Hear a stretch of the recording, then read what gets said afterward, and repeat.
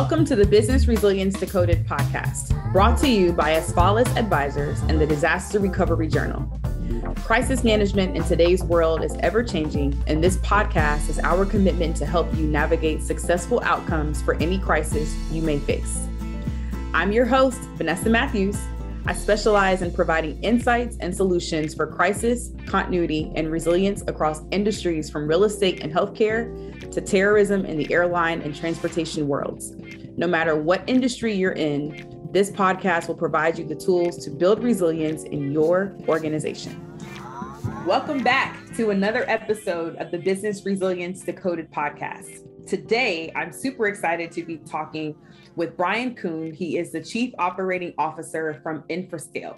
But before we get started in our podcast, I'd like to share a few resilience resources and reminders with you. Number one, please be sure in Asfalis News, if you want to recommend someone to be a guest on the podcast, if you would like to download our 5-step crisis strategy that you can use to navigate any business through any crisis in any industry, or if you would like to request me, your host, Vanessa Matthews, as a speaker for an upcoming program, you can find all of those links in the show notes for today's podcast. Secondly, for Disaster Recovery Journal news, if you would like to learn more about the webinars on Wednesdays, upcoming conferences, as well as the Disaster Recovery Journal, you can also check the show notes for those links. And lastly, if you enjoy our podcast, please leave us a review on Apple Podcasts. This helps us to find more listeners, and it also helps us to know that we're adding value to you. So without further ado, I'd like to welcome our guest today, Brian. Good to have you. Thank you very much for having me. I'm excited. So the topic for today's episode is titled, "What does it cost you to ignore data protection?" I spent some time looking up Brian and really loved the things that I saw in his background. And so I'd like to start with the first question. Can you tell us a little bit about your background? And then specifically, how did you transition into the role of an operating officer? By accident, but not seriously. Well, let me start with your question. Well, hello, everyone. My name is Brian Kuhn. I am the Chief Operating Officer at Infrascale, and I have been so for about 2 years now. My background and my journey didn't start in operations. It didn't start in business management. I'm actually a degree in computer science, and I started as an engineer, software engineer, and more specifically, I guess, in IT. So my first big job out of college was actually working for Hewlett-Packard. And at the time, and I'm not going to date myself too badly here, security infrastructure was just really kind of getting to be a big thing. So running the Windows domain for all of the Hewlett-Packard pre-Agilent, pre-split, I just dated myself, companies was it. So hundreds of thousands of end users that are worried about authentication and authorization controls. That is the starting and the origin of being an IT developer, IT programmer, or IT manager.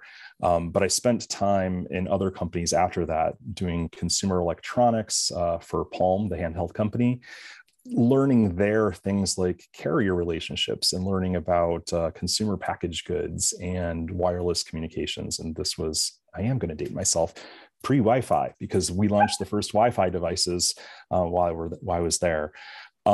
So having kind of a storied background and then moving on to companies like eBay, where I took a product management role and stemmed, actually Palm is where I switched professions. That came out of the point of, I'm the type of person who needs and requires detail. And as an engineer, you need to know what you're building. And I wasn't necessarily getting that. So I was creating my own requirements, and I became the product manager for a lot of what I was working on. And this is my foray then into this operational realm, right? Of thinking, hey, what is it that the business actually needs? How do I translate those business requirements? And then in this case, I was actually building them. So spent some time then at Palm, then some time at eBay. And this was in the very early 2000s at eBay, where it was just a product factory. A lot of really great knowledge that transpired there, and learning about the right way to think about how do you and what product do you build for a consumer or a user of a website? How do you make it sticky? How do you make it frictionless? And more importantly, if you're going to spend all the time and the resources to build something, how do you know it will work? So this was, again, an introduction to more of the business and thinking through how do you make product decisions based on an NPV analysis, and thinking about what are the right trade-offs for that cost and time and money. And as a product manager, I wasn't thinking too much of that, but as I evolved, and I'm going to fast forward now in time, it's that foundational product and engineering background that finally, after spending time at a travel and an expense company, and then moving to a consumer search site, and decided, hey, it's time for me to go get an MBA. So this is hey, I've got this foundational element of engineering and some business and marketing contexts. Let me go do this, which then spawned to some marketing functions. And beyond marketing and working for a web hosting company, where now I was worried about not only hosting, but the security around that. And at the time was really crazy thing to worry about for, say, WordPress security, thinking about managed services. How do you offer it? How do you optimize margins? So as you can see, my thinking started getting broader on the business lines. Ran some marketing capabilities during the election cycle of 2016, worked for a company that was doing polling and getting people to do frictionless engagement with their elected officials. And then back to a hosting company where I served first as the chief product officer for the company that was doing the civic engagement, and then chief digital officer, which was product and marketing at the hosting company, and where I ultimately found my way into a general management position. So how I get to the COO is eventually just taking these roles and building upon them, getting more breadth under my umbrella. So I call myself a jack of many trades, master of some, master of many. Well, I appreciate that. One for two things. Shout out to Lisa from ACP Great Lakes chapter. We spent some time talking. She's a subscriber who literally reaches out to every single guest that we have. So go, Lisa. And I asked her, like, what do you love about the podcast? And she said, it's hearing the stories of the people that we interview and knowing your path, like where you came from, how you got here. But the other reason why I really wanted to know about your path as an operator is I believe that in our role in resilience and risk and crisis management and continuity, we're here to protect the organization. And quite frankly, the operations is either the product or the service that you're delivering to a client. And if you're not doing that, then there is no business. And so we always work so closely with folks like yourselves in the operator role. So thank you for sharing that overview. That gives us a lot of perspective on how to navigate today's conversation. And I'm from Michigan, so the Great Lakes connection is good. Oh, go ahead. So look, I was thinking about before our podcast today, like, what are my clients saying to me that I can ask Brian? So here we go. I'm gonna shoot. I hear clients and business leaders say, my technology is outdated. Mm-hmm. We don't have the internal expertise to fix it, whatever it is. Or we don't have the funding to upgrade our technology.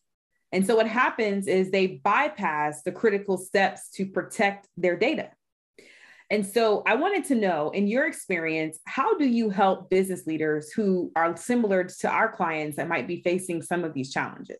I'm going to answer this from the general point of view first, because you teed up my background. And I'm going to lean on product management here. So product manager is taking customer needs, the business needs, and the needs of the stakeholder and mashing them together. In this case, you've just teed me up with a question about a company that isn't investing in its technology or has outdated technology, doesn't have the money and doesn't have the expertise. And I would sit down with that company first and foremost to understand what is it that they do, right? What is it that the business is? And I'm going to frame this because Infrascale is a company focused on small and medium businesses. Let me start with that. A lot of small and medium businesses are exactly in the situation that you just teed up. They have very limited funds. They're either mom and pop operations or truly small businesses, less than 10 people. They have maybe a laptop in the corner, or they've got their whole payroll, or they've got their entire customer contact list whatever it is that they've got, it's sitting on a sole source laptop or a sole source server. Worse, if they've got an e-commerce site, they're not using some type of SaaS solution, and they've got maybe do have some more information technology, and they've got a web server and a database and something. Even that is subject to, and I'm talking to someone who knows all about resilience, but this is their data is sitting on some server, some laptop, some medium somewhere, and they have business processes sitting somewhere that now the problem is it's out of date.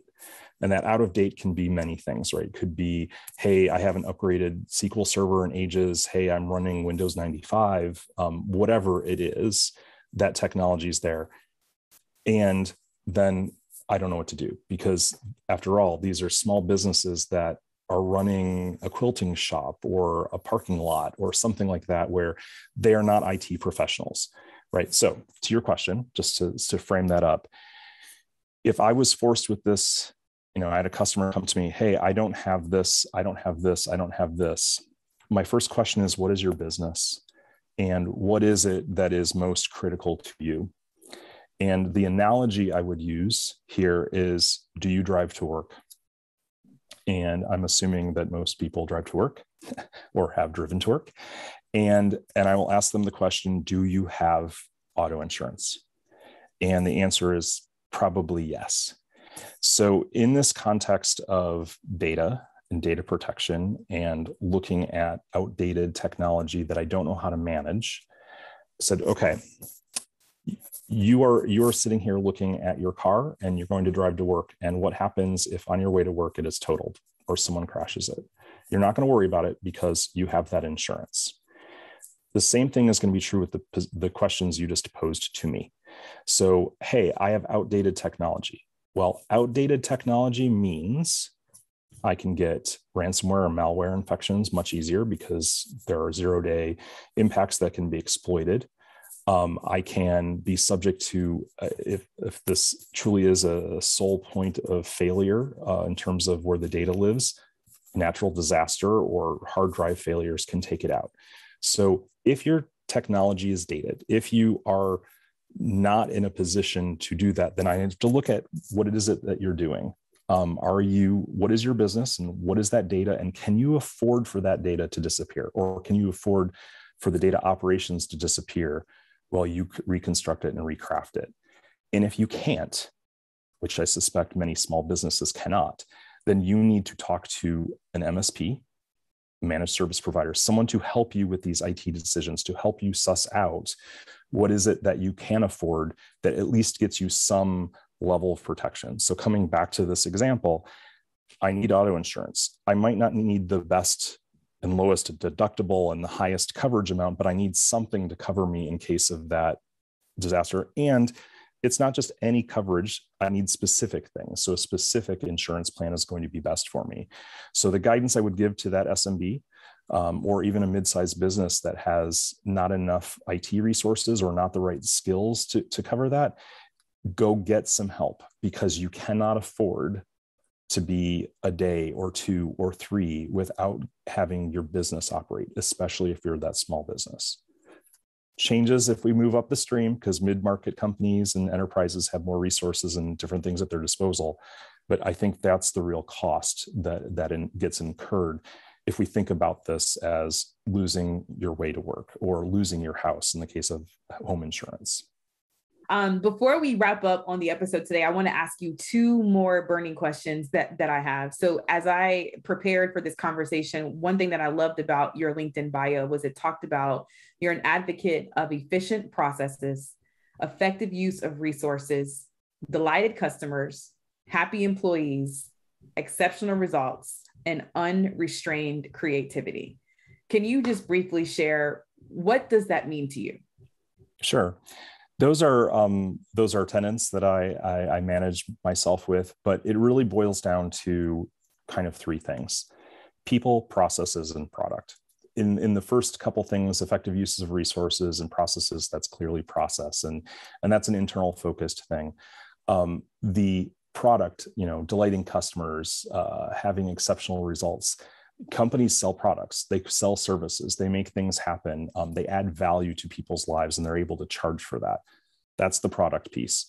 And what binds them both together is the people aspect, right? So people, process, and product all being bound together as one thing. And that's what moves then how you even approach a business, managing the business. And if I were to extend this then to our subject today, how we think then about your business and how it needs to be protected. Awesome. I really appreciate that. And what made it stand out for me is I've really honestly never heard a technology leader talk about delighted clients and happy employees. It's just, you don't hear that language. So I was like, I can't wait to meet Brian. It's true. And just to kind of bolt onto that for a second is, look, there's different tenants out there and different practices, and every business school reviews Southwest Airlines for having the same view of their customers as they do their employees. Like there's a lot of resources and research out there about that. But if you're truly focused on your customer needs and your people, meaning your employees, your team, whoever is producing the product or services, are bought into that. And I don't want to go as far as necessarily every company having a great mission statement or value, but if they're bought into that, then they find the right processes to be and to deliver that product and service the right way. So all three of these things do, if you're operating properly, kind of complement each other to make all of the synergy happen. Yeah, I love that. Well, thank you for that. Last question for you before we wrap up. We've been talking a bit about, operations, people. So I want to go back to some of the discussion on technology. What does the future look like for cloud-based data protection? Oh, that's such a big question. So when I tackle that question, right, I think about you said exactly data protection. Let me define that a little bit to back up in disaster recovery and at least that realm of data protection. Data and processes that act on data still exist to a great extent on premises. Small businesses that have not done their digital transformation and moved to the cloud, there's still a lot of data sitting out there in data centers that are subject to really bad things that can happen because they're running their operations, they're running their IT, they're running their security. Now, for those companies that have done digital transformation, the second place all this data lives is in the cloud, and bravo for making that leap. But cloud providers and SaaS providers don't always give you the things you need. By default, just because you're in the cloud does not mean it's backed up, does not mean you have retention, does not mean you have protection from ransomware, et cetera. It means you're in the cloud. Bravo, you're somewhere else, but you may not be protected. And then as I take the future element of this question, we're going to be on the edge, right? So this is here in pandemic times, we've just seen the great migration of everyone to working from home. We've moved computation, or we've at least moved their laptops from the office environment to the home environment. But beyond that, we're looking at, and again, it's going to be companies that we're working about, but not people, is thinking about IoT devices, right? And the devices that are now, almost every device is a data storage device and a data computation device. And those devices get smarter and smarter, and they're going to have more and more critical information that needs to be protected. And now I'll go beyond backup and disaster recovery.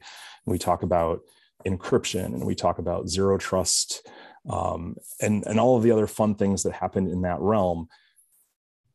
Those three things, three areas where data lives or processes live, three places where things can go wrong. All the more reason that if you're looking at a cloud strategy for data protection, that you need to look at it holistically. So the trending there, data is going to get more distributed. Data is going to get more decentralized. And cloud providers will start providing more and give you more bang for your buck, and hear the cries of businesses and MSPs and VARs and systems integrators to build more. And they will, but it will never be everything that you need. So make sure you find the right, coming back to my original analogy, find the right insurance policy to protect the data that is most critical to you. Awesome. You've been a wealth of knowledge with us today. One last question. How can our listeners find you? Well, you can find Infrascale at infrascale.com, infrascale.com. Thank you for listening to the Business Resilience Decoded podcast, brought to you by Asfalis Advisors and Disaster Recovery Journal. Make sure you check out the show notes for this episode to see all the upcoming events, programs, and ways we can support you. Make sure you subscribe to the show wherever you get your podcasts, leave us a review, and share it with a friend. Thanks again, and I'll talk to you in the next episode.